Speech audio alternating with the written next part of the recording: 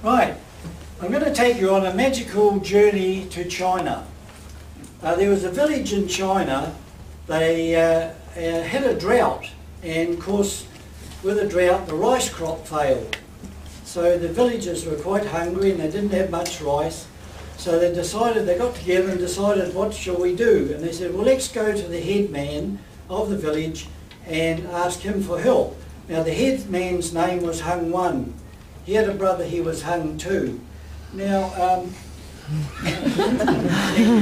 actually, they had a daughter, and she was married to a Indian firewalker. You know, they spread coals out on the ground and they walk across it like that. The only trouble is he was a dwarf, and his name was Singer's Thing.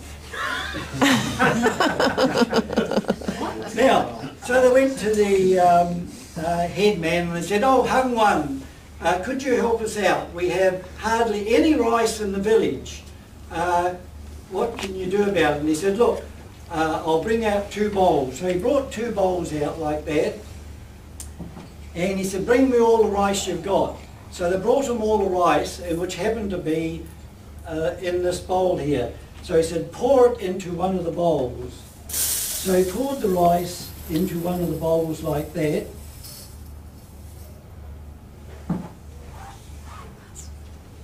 Which filled the bowl nearly to the top. And then he placed the other bowl on top like that. And then he faced it to the south and he said these magic words. Song-ga-doo-ee fa-song, tishapong-wee-wong, fa-sing-a-ma-la. Then he faced it to the south and he said, Song-ga-doo-ee fa-song, tishapong-wee-wong, fa-sing-a-ma-la. And of course when he did that, he actually then put the 2 bowls on the table there, and the rice had doubled.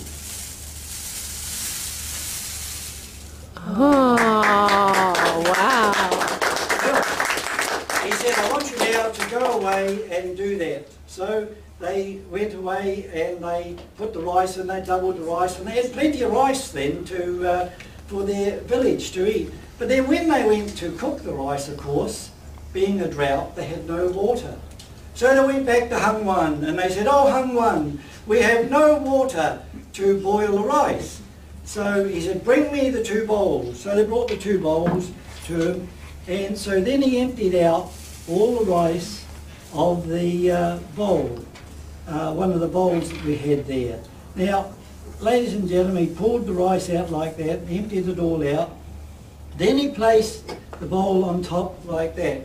And then he said to the faced the bowl to the north, and he said, Song-ga-doo-ee fa-song, tishapong-wee-wong, fa-sing-a-ma-la. Then he faced it to the south and said the same words, Song-ga-doo-ee fa-song, tishapong-wee-wong, fa-sing-a-ma-la. And then he placed the bowl down there, and then he had to look at the bowl, and there was nothing in there, but in this bowl it was full of water.